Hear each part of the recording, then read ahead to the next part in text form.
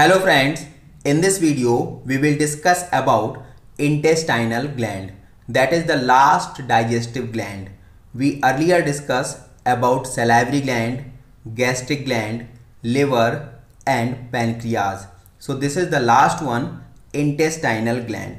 As in the diagram you can see there are two major parts. This is about Crypts of Lieberkuhn as well as Brunner's gland. So intestinal gland is a collective name of these two parts, Crypts of Lieberkuhn and Brunner's gland.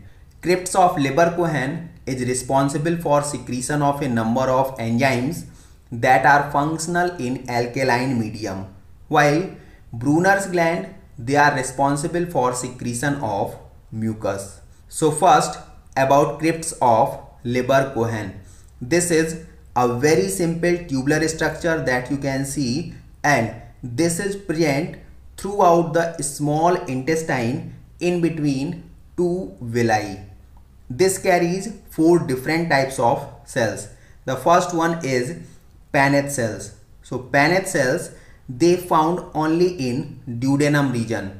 Their functions are not very sure, but they are for secretion of lysozyme that causes phagocytosis. This is about ingestion of harmful pathogenic substance by these cells and they causes their killing. Second one is about argentafin cells. These cells secretes secretin hormone along with serotonin, that is a neurotransmitter. This serotonin, also known as 5-HT, that is 5-hydroxytryptamine. So this is very important. Now the third is about goblet cells. So goblet cells, they are simple mucus secreting cells. And the last is about enzyme secreting cells that are present in the Crypts of Lieberkuhn. There is a number of enzymes which secreted by these cells, for example maltase, isomaltase, sucrase, lactase. These all are for digestion of carbohydrates. The next one is about aminopeptidase and dipeptidase, that is for protein digestion. The next one is about nucleotidase and nucleosidase, that is for nucleotides as well as nucleoside digestion. The next one is about intestinal lipase. This is for lipid digestion. And one that is very important, this is about enterokinase. This one never playing a direct role in any kind of digestive activities but involved in activation of other enzymes. The second part of intestinal gland is Brunner's gland. So Brunner's gland, as you can see in the diagram, this is found only and only in submucosa of duodenum. As we know, duodenum is the first part of small intestine, that is C or U shape in structure. Brunner's gland also opens in the Crypts of Lieberkuhn. They secretes mucus along with a number of salts. The overall secretion of intestinal gland, this is called intestinal juice or Succus entericus. So we discussed about a number of secretions like a number of enzymes, mucus, salts. All this forms Succus entericus or intestinal juice. There is nearly 2 to 3 liter Succus entericus secretion occurs per day in an adult body, while nature wise this is alkaline. Its pH is nearly 7.8. So the same detail further given here. This is about intestinal gland. So as we discussed, intestinal gland is a collective name for the structures which are present here, like Crypts of Lieberkuhn that secretes a number of enzymes which are functional in alkaline medium, and Brunner's gland that will secrete mucus. Crypts of Lieberkuhn is a simple tubular structure that is present throughout the small intestine in between the villi. These villi are finger-like projections which is projected out from the innermost layer of alimentary canal, in intestinal region.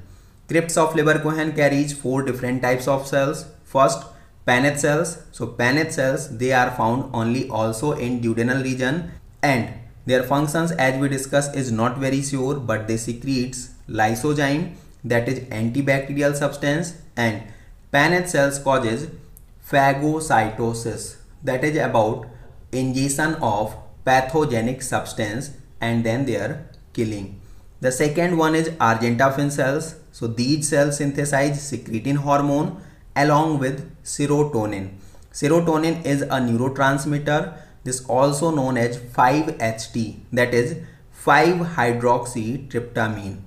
The third cell is goblet cells. They are for secretion of mucus that will helpful in lubrication as well as easy passage of food material in intestine. And the last one is about enzyme secreting cells. So these cells secretes a number of enzymes like maltase, isomaltase, sucrase, lactase. They all are for digestion of carbohydrate. Aminopeptidase, dipeptidase, they are for digestion of proteins. Nucleotidase, nucleosidase, these are the enzymes for digestion of nucleotide and nucleosides respectively.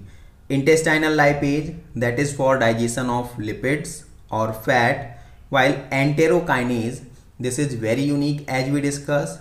This never play a direct role in any kind of digestion, but this one is helpful for activation of trypsinogen into trypsin, that is secreted by exocrine part of pancreas and helpful in protein digestion. The second part of intestinal gland is about Brunner's gland. These are the glands which found only and only in submucosal region of duodenum. As we discussed, duodenum is the very first part of a small intestine, that is C or U shape in nature. This also carries the connection along with pancreas, common bile duct that comes from gallbladder as well as liver. So Brunner's gland, they also opens in the cavities in the crypts of Lieberkuhn. They play a role in secretion of mucus as well as sodium bicarbonates. The overall secretion of intestinal gland is known as intestinal juice or Succus entericus. As we discussed, this carries a number of salts along with mucus and enzymes. The quantity is nearly 2 to 3 liter per day in any adult person, while nature wise intestinal juice or Succus entericus is alkaline. Its pH value is 7.8. So along with all these 5 types of localized digestive gland that we discuss, like in mouth, salivary gland, in abdominal region there is gastric gland, liver, pancreas and intestinal gland. Along with these, the whole alimentary canal internally coated with mucus gland, and these mucus gland are for production of mucus that lubricate digestive tracts and food material. So this also helps not only the easy passage of food material but also causes internal protection of mucosa region from the harmful effect of gastric as well as intestinal juice.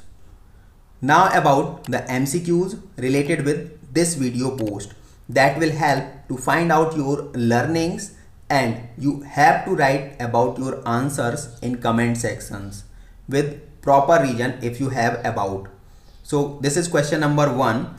The crypts of Lieberkuhn are present in intestine, stomach, esophagus or all of these. Second question is Succus entericus is secreted by crypts of Lieberkuhn, Peyers patches, Auerbach's plexus or Brunner's gland. The third one is about Brunner's gland are present in stomach, ileum, duodenum or esophagus. Now about the answers related with previous video quiz that was based on pancreas. So the answers are just before you.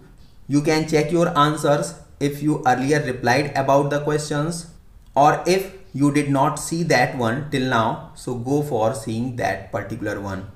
Thanks for watching. Keep continue with the next coming videos.